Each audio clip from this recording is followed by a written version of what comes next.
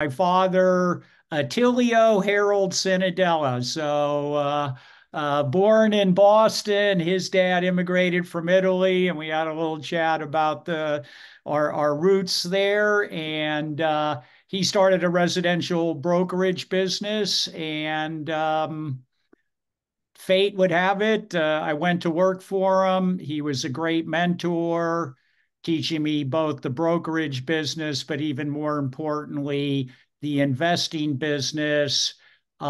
Surprisingly enough, a lot of realtors, a lot of agents, brokers aren't heavy real estate investors. And I kind of scratch my head about it.